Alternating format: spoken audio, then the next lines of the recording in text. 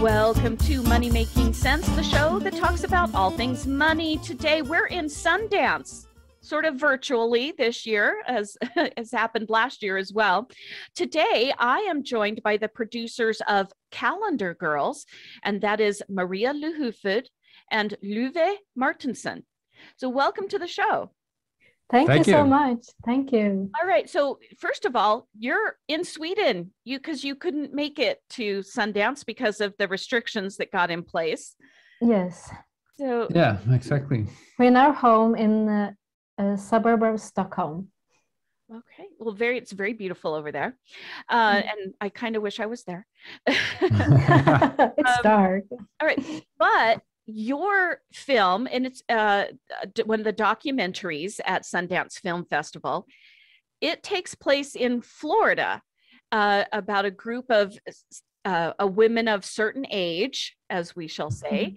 You're in Sweden, how did you discover this group of women in Florida? Actually, Maria's dad used to have a house in Cape Coral, which is the city where most of it is filmed. So we used to go there like every year for, I think, even more than 10, 15 years or something. So we've been there a lot on vacation. And about 4 years ago, we went there on a longer vacation because we just had our second baby. He was 3 months old. So we just thought, let's go to Florida and stay there for a while while we're on parent leave.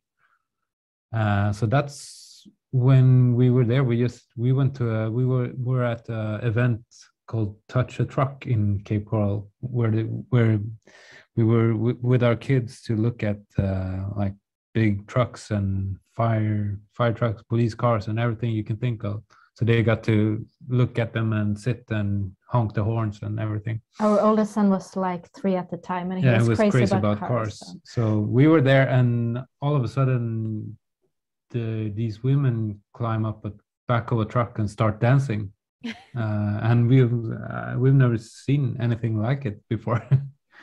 And we were just very fascinated by them. And their fantastic energy, and like that they take up this space and do these wonderful dances. So we couldn't stop looking at them. Yeah, so we just got curious and wanted to know more about them. So that's how it started. Well, was it because of their age? Because these are all women who are over 60 who are dancing, or was it their costumes or a combination?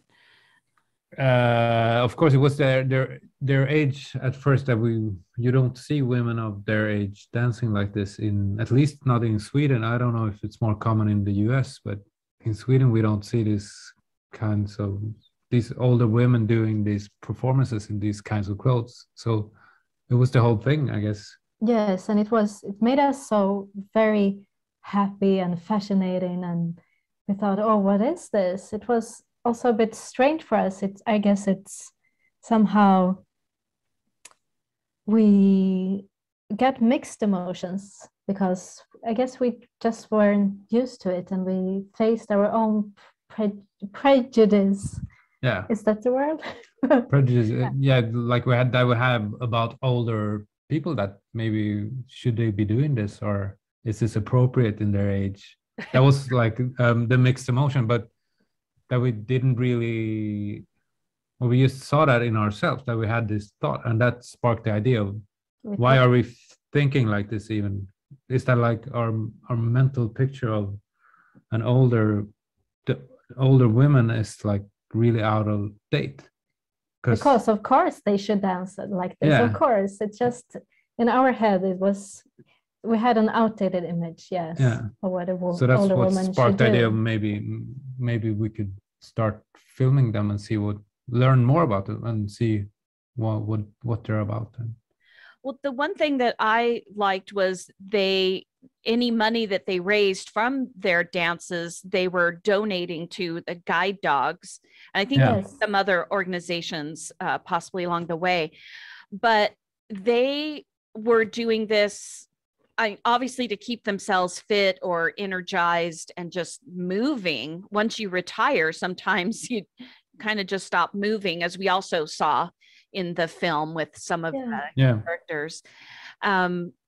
But I enjoyed the idea that they were being philanthropic at the same time. Yes, absolutely. And that's all very important. They talk a lot about giving back to the community, and that's great. That's really great. And they shows Southeastern guide dogs at their charity, and they've been sponsoring, I guess, 25 guide dogs so far. So that's great. I did miss in the film that we didn't actually see. I saw that they were handing out leaflets and talking about the guide dogs, but maybe it was just because of the timing you were there. What I did miss was not actually seeing the organization that they were helping to support. That was one thing I felt was missing in the film, was that just you didn't have an opportunity to do that? We filmed it. We absolutely did. But I guess it was so hundreds of hours that we had to cut down to 83. So that's why. And we also wanted the film to focus more on that's not really the focus of the film. The focus is more about being this age and more about their lives than it is about their charity, or even if that's a very interesting thing as well. But we really wanted the film to be like more into their more about emotions them, yes, and their life. So that's why we had to leave stuff like that out, just so we can do the film too long.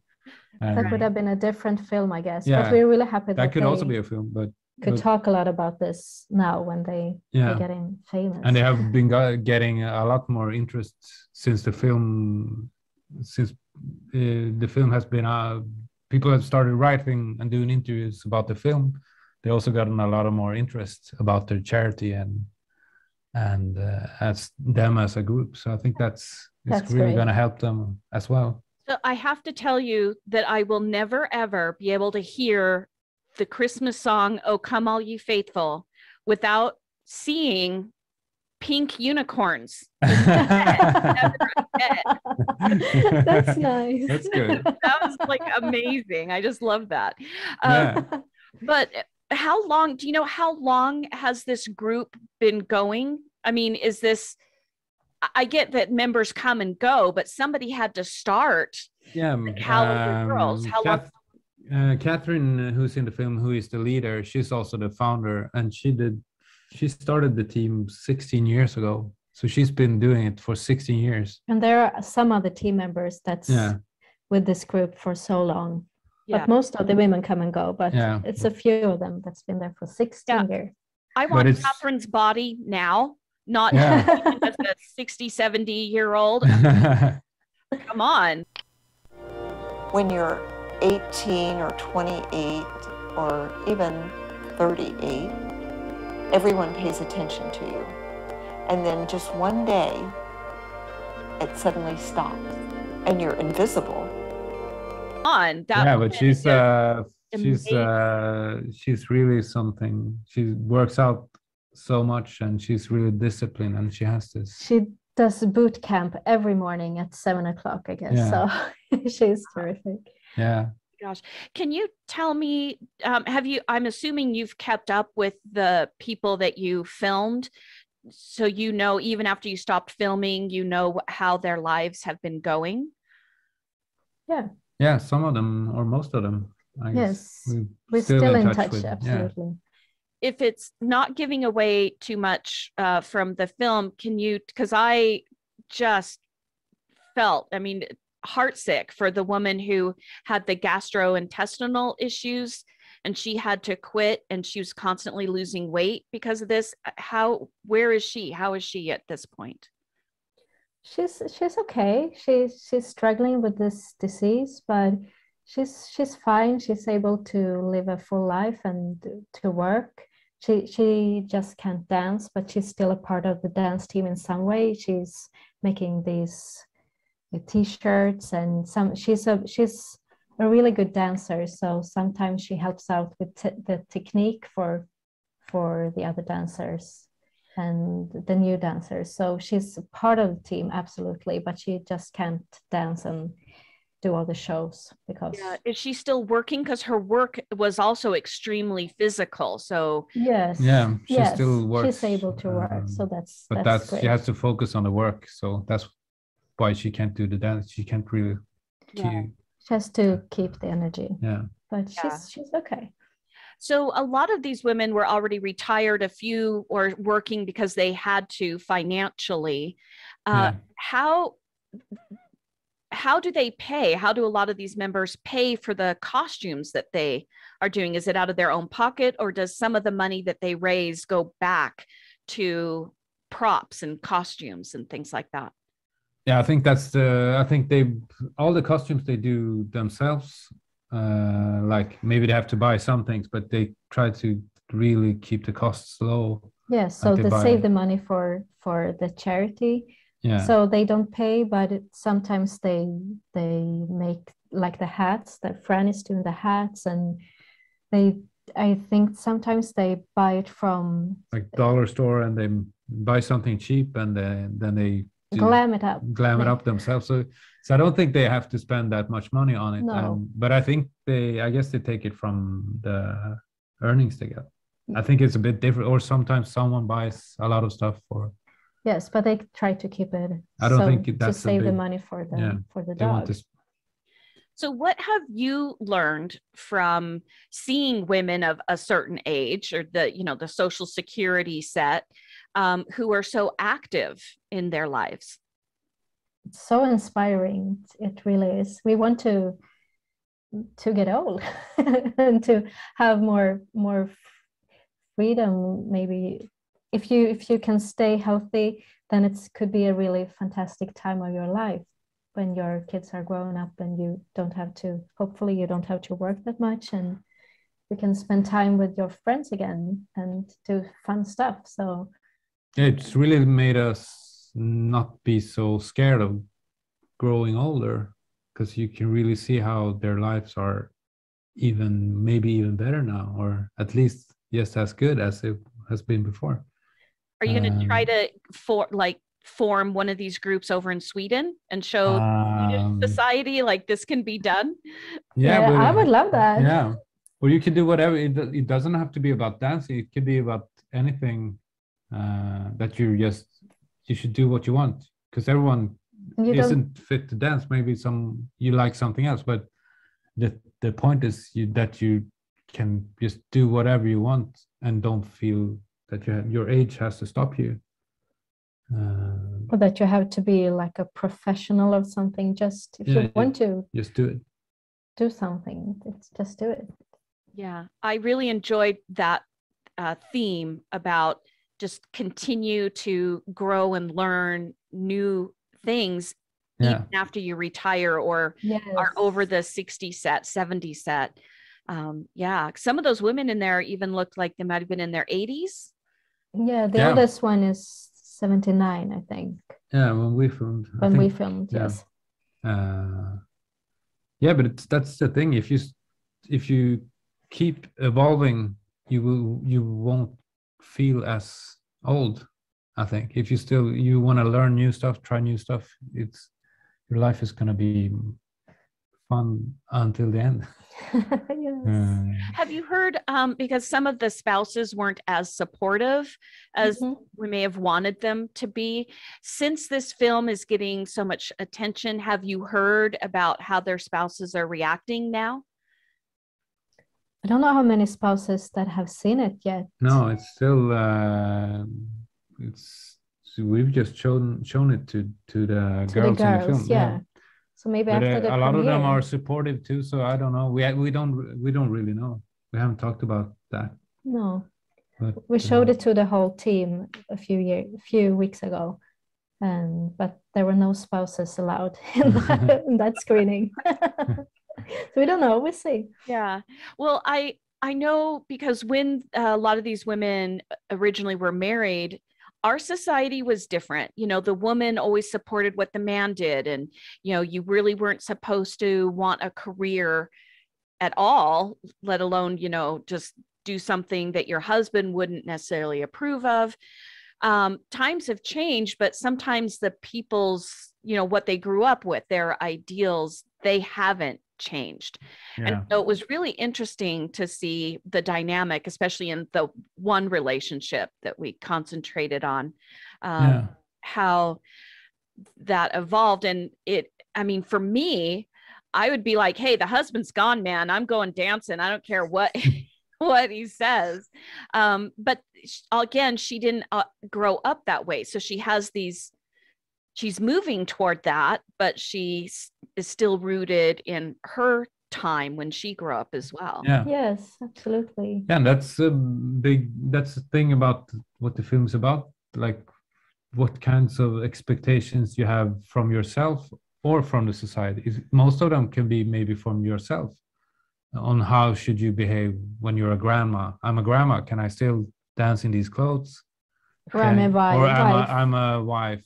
Can I go out dancing all the time, or should I maybe stay home more? Or so you have like you said, it could be from how your parents were when they were older.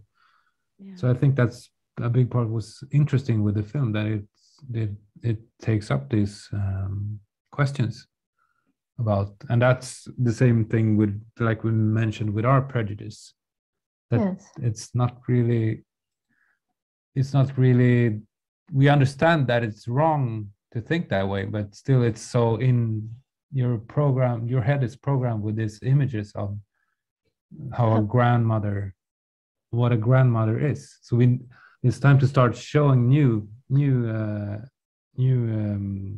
role models for how a grandmother can be. I think we haven't seen that much in films, at least.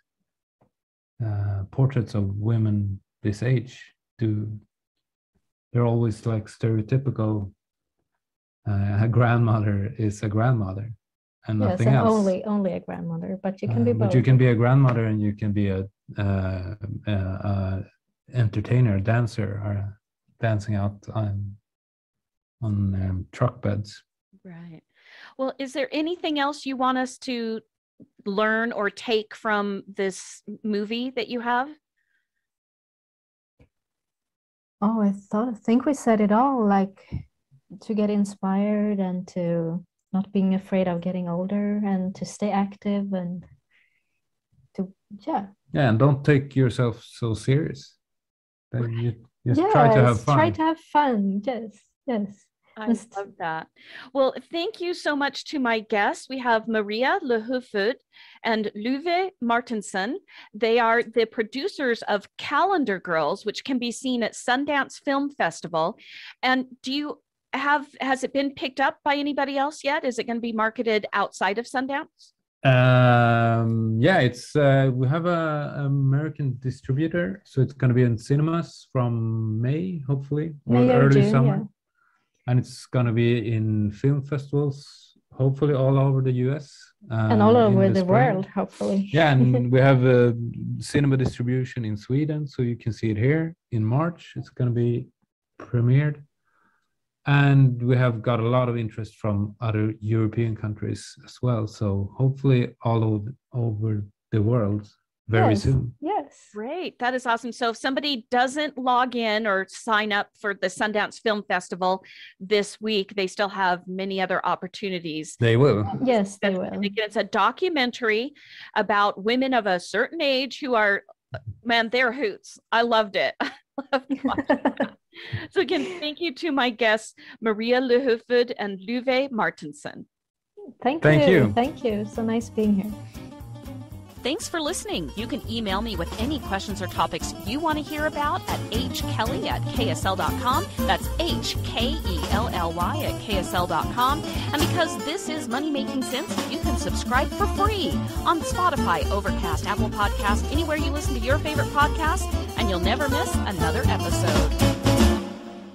Thanks for being a Money Making Sense listener.